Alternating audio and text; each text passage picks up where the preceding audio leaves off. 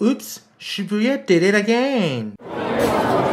英語はちょっとっていう人も日本語字幕があるから見てね。So, just to give you a background, this year, Shibuya became the first Japanese local government to recognize same-sex partnerships. While it seems like a great improvement, it actually isn't much so. First, it costs money to get your partnership recognized. Second, recognizing same-sex partnerships is pretty much all they do. So like there's no real legal benefits or regulations or any kind of structural changes being made. So I have no fucking idea why some people are so happy about it. On top of that, Shibuya is very infamous for its anti-homeless policies and their self-contradictory attitudes towards different types of minority people has been criticized. And this time, Shibuya did it again. So here's the photo that circulated in the online LGBT community in Japan in the past couple days. As you can see, there's a man here and a woman there, and in the middle is some person split in half, and each represents one of the binary genders, and there's rainbow all over. It also has pictograms for the wheelchair rider, the old person, the pregnant woman, and the person with the little kid. But what's up with this little rainbow person here? What does it mean? So instead of sharing my response to it with you, I will show you some of the tweets that I found that were critical of the new pictogram. So Ichikawa Yu-san says, I embrace the idea of making bathrooms accessible, and I love to see such efforts everywhere, but can someone please fix this design? Nagayasu Shibun-san says, so this is the new bathroom sign at Shibuya water buildings. Isn't something just off here? I am not compatible with anyone who feels this is wonderful. Quote-unquote wonderful. So there's this rainbow person somewhere out there, non-male, non-female, non-disabled, or non-old. Drag Queen Margaret says, why not just toilet instead? Spomen Osaka-san says, this pictogram made by Shibuya of a rainbow-colored man plus woman divided by 2 means what? Niaru-san says, sorry, but personally, I don't want to use this bathroom. Ima Masato-san says, I feel sad considering that this man's blue, woman's red kind of representation was criticized some 20 years ago. Tombo says, I'm sure Shibuya doesn't care about the voices of trans people, because for them, showcasing the stunt and winning the leading position in LGBT enlightenment are more important, I guess. Takasaki Rap says, it's cool to have rainbow in images and everyone instantly likes it. How Facebook is that? Wada Mitsuhiro-san says, I'm guessing it was made by some ally employees at the ward, but wasn't it Niji-Ilo Diversity that provided the whole LGBT lectures and workshops for Shibuya employees? Shonen Brenda says, it's not only weird on the design level, but also on the ideological level. You know there are LGBT people who are wheelchair users, pregnant women, parents, and old people. Mitsuhashi Junko-san says, what the fuck? Transgender people are not some half-man, half-woman creature with rainbow cloth on. This symbol reminds me of the early 20th century's circus freak show. If they knew that transgender people have always been represented and discriminated against as half-man, half-woman, they wouldn't have come up with this design. Freezus Christ says, what I want is a bathroom that I can comfortably use without fear, without people asking me questions. Definitely not a segregation bathroom where we are put into a special category. It's just a place to shit. Our shit isn't rainbow colored. So much for diversity show off. I have no business down in Shibuya, but it annoys me to see those glowing faces saying, look, here's diversity. We're with you, rainbow people. OMG, we are so friendly. Look, look. That's just so off and masturbatory. What do they think we are? Stupid? Shimizu Akiko-san says, neither LGB or T represents anything like half-man, half-woman at all. This design can even backfire as it subtly illustrates how they want to exclude sexual minority people from the binary gender categories of man and woman. Kaneta-san says, it's high time we liberate ourselves from the gendered clothing code that says pants for men, skirts for women, and a gendered color code that says blue for men, red for women. And finally, Endo Mamita-san says, do transgender people really want this? I personally believe that it's better to have a plain, accessible bathroom that doesn't stand out like this. And transgender people aren't simply neither a man or a woman in the first place, except for some. We just need to pee and poop. And what bothers us is other people confused about our genders. Just adding the rainbow person in the image won't do. What I want is to abolish the meanings attached to genders.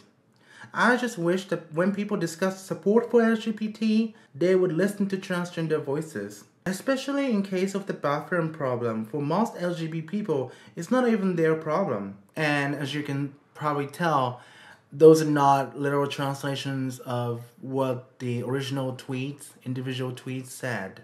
Sometimes I combined bits and pieces from multiple tweets by the same person. So please refer to the originals rather than my translations. So let's see what this Higashi Koyuki-san person has to say about the pictogram.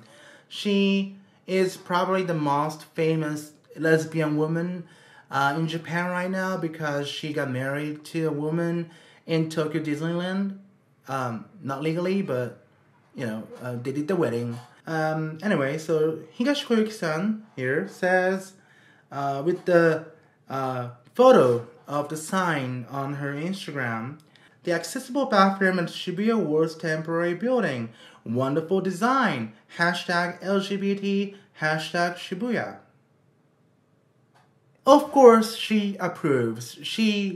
Of course she does. Why not?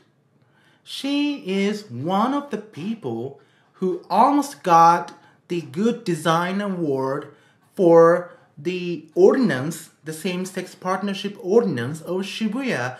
For some reason, I have fucking no idea. Of course she approves. And additionally, she and her partner were the first couple to get their partnership recognized by Shibuya.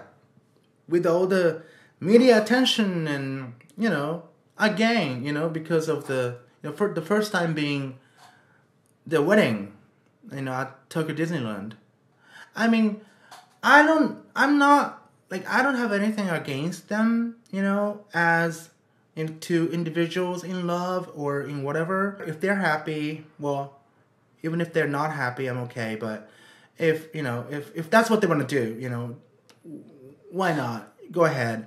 But this media attention, the disproportionate amount of media attention being paid to the couple is dangerous for advancing activism, LGBT activism, and queer activism, and even maybe like feminist activism, because, you know, marriage is an institution, social institution that controls our lives, right?